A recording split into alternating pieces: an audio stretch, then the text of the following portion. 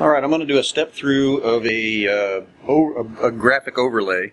This particular example is just going to be white, but normally we would do custom printing or whatever is needed for the application. And this one's been cut to fit over this mount. We've done these for all kinds of equipment, obviously photo booths, and all kinds of other accessories. So what we're going to do is, here's the graphic as it's been provided. Again, this is just white, so it's just an example. But you can basically see the shape, see that there's a cutout in the center. So what we're going to do is just kind of walk through the ease of application, or the method of application that we recommend for this. So what we would normally do is we'd take, rather than peeling this whole thing off and trying to stick it on there, obviously that's going to make it very hard to manage, especially as you get into larger and larger pieces. So what we typically suggest you do is you just peel back enough that you've got alignment references. So in this case, we've got obviously the corner edging all the way around here. In this particular example, we've also got this center cutout. So what I would suggest you do is just peel back just a little bit of the graphic.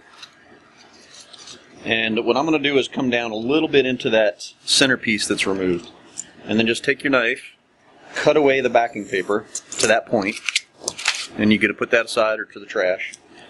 And then there's basically where your cut line is.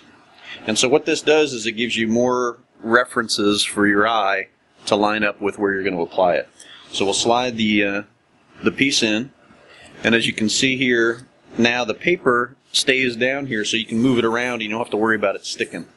So you just want to kind of keep it up, the area that's exposed up, until you can get it aligned where you need it. So I'm just going to basically get this, using the references that we have, as aligned as I can. And you can obviously, this is the low-tack removable air release vinyl, so it's very easy to lift up and replace. And then once I've got it kind of where I want it, then I can just squeegee that down. I'm just going to use my fingers just to keep any issues from creeping in. And then once that's adhered, you've got yourself a good hinge point.